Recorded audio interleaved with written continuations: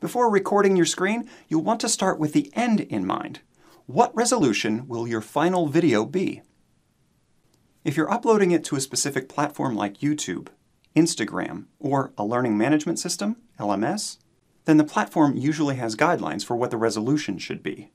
If you're not sure, then use 1920 by 1080, which is currently the most common video resolution. Set your screen resolution to the final video resolution. You could also go to a higher resolution if you plan to zoom in a lot. Prepare your computer by closing any unneeded programs. Change your background to a solid color by right-clicking the desktop and choosing Personalize, Solid Color, and picking a color. Hide desktop icons by right-clicking the desktop, View, and Show Desktop Icons. Some people prefer to hide the date and time to keep their videos from appearing old.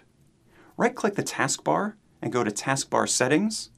Scroll down to Turn System Icons On or Off, and turn the clock to Off.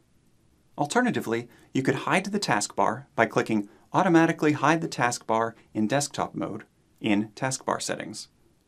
Open the Camtasia Recorder, which you can get from the Windows Start menu, or by pressing Ctrl-R inside Camtasia.